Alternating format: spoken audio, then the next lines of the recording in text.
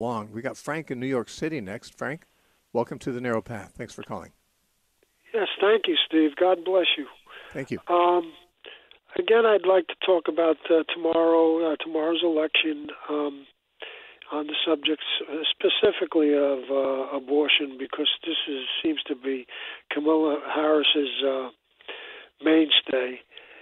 And do you know, most people don't know this, Steve, but, well, first of all, Paul said, if you don't care for your own, especially for those of the members of your household, you have denied the faith and you're worse than an unbeliever. And those little babies are members of the household, whether they're born or not.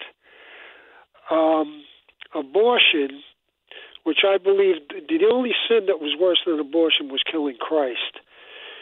I don't think you could go beyond, after that, I don't think you could go beyond abortion itself, killing a little baby. But more Americans have died, have been killed in the Civil War, World War I, World War II, Korea, and Vietnam combined that have been killed in abortion.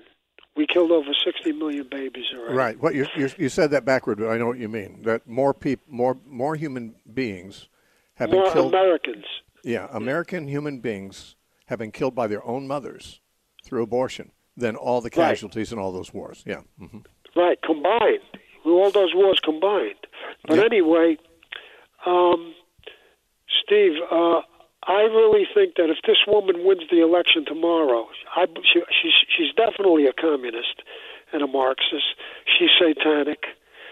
I believe you're really going to see God drop the hammer on this country.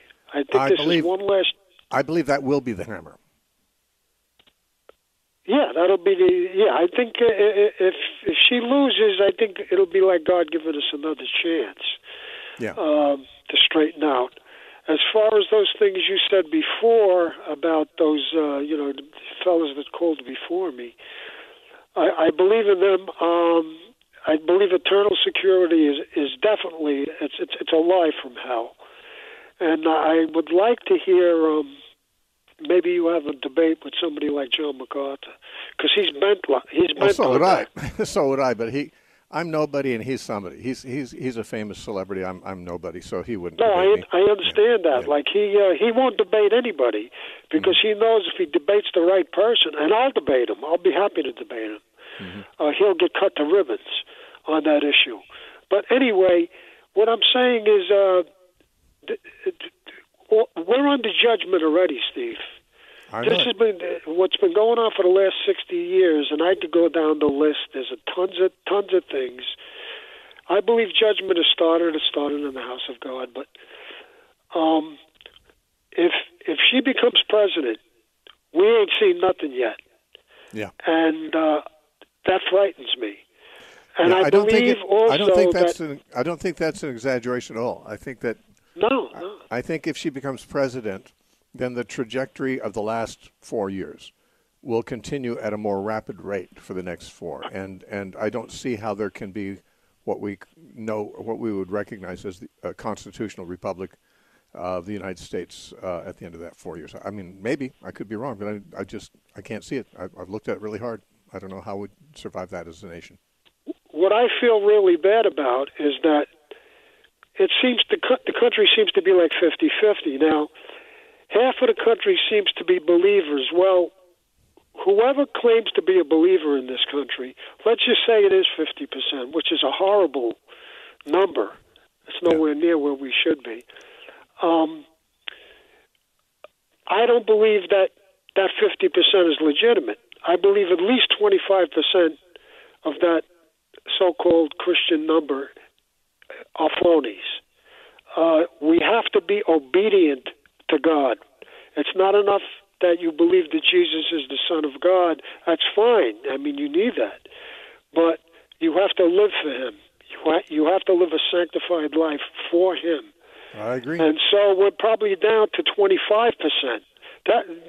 This is what's frightening me too. Also, when I was born and raised in Manhattan, Steve, and The churches in Manhattan, especially the Catholic churches, they're huge. They're like the size of cathedrals. And when I was a kid and a teenager, you couldn't get in them.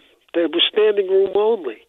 Mm-hmm. And the lines for confession would literally go around the block. Today, they're virtually empty, and they can't stay open because nobody wants to go to church anymore. I hear you, brother. I hear you. Hey, I appreciate your call. I can't say I disagree with anything you've said there. Of course, I'm not a Catholic and you are, but I still agree with all the things you brought up today. And I appreciate your zeal for the lives of the unborn.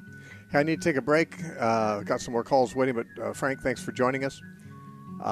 You're listening to The Narrow Path. We are a listener-supported ministry. And if you want to get in touch with us, the address is The Narrow Path, P.O. Box 1730, Temecula, California, 92593. Or you can go to our website. Everything at our website is free. It's loaded with resources. They're all free for download. Or you can donate there. It's thenarrowpath.com.